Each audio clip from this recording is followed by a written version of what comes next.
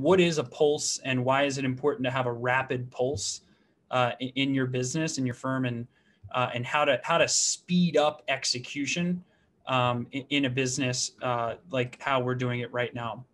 You can use this as a problem-solving diagram to think, where are you lacking, right? So I'm not going to dive into any one of these things here. Instead, I'm going to share with you 3 things that, if injected into this, can have a very fast impact on you having more freedom and clarity, and as a result, more profit and revenue in your firm. I'm going to share these 3 ideas with you, and then we have a different agenda where we'll be going through how you're going to manage your email in the future and how you're going to manage your calendar. So I will now share these 3 very powerful iterations that we've made when it comes to increasing the pulse of your company. Okay.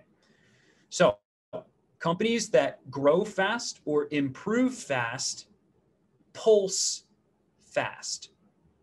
What I mean by pulse is it's essentially a rapid communication system that catches things before they become problems and gets things done rapidly.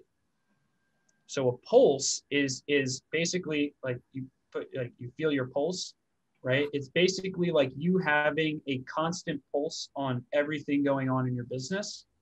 So when I say pulse fast, the number one needle mover is operating. I want everyone to write this one concept down. This is not going to be complicated, not a lot of work. Operating on a weekly pulse. Okay. I don't want you to think about meetings. I don't want you to think about any of the other hows. H-O-W. Okay. Don't think about any of the hows. Okay. All of us have made a tremendous amount of progress putting our stake in the ground on Quarterly Rocks. Okay.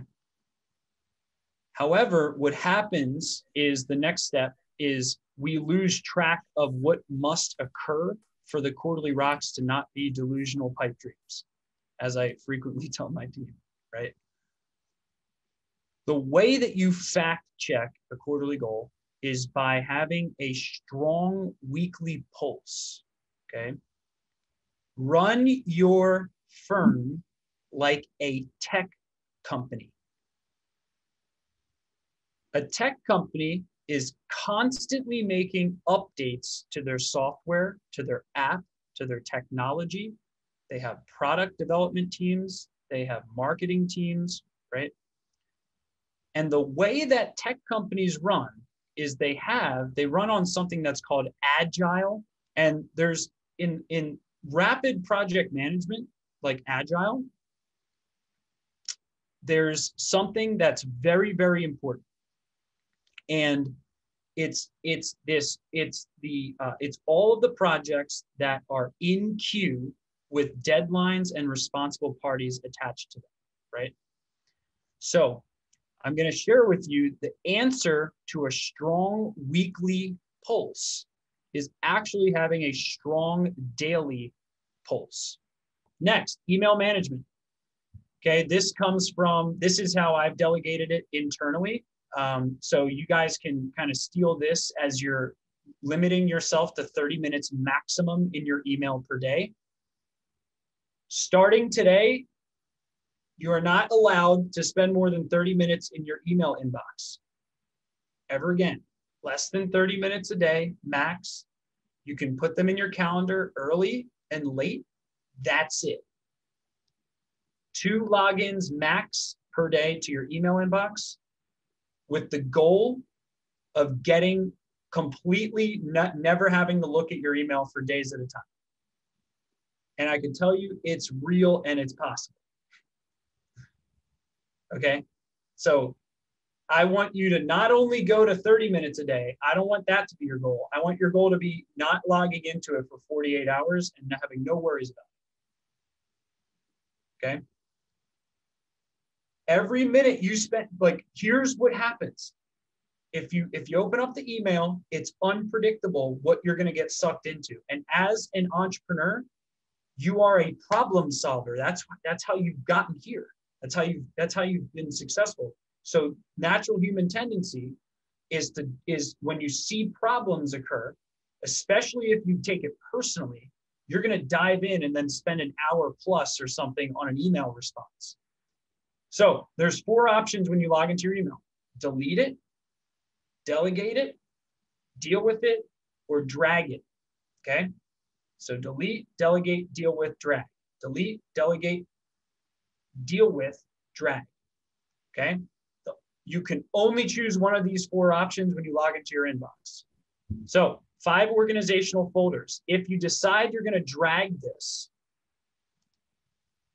okay, dragging means you're going to drag it into 5 kind of somewhat folders.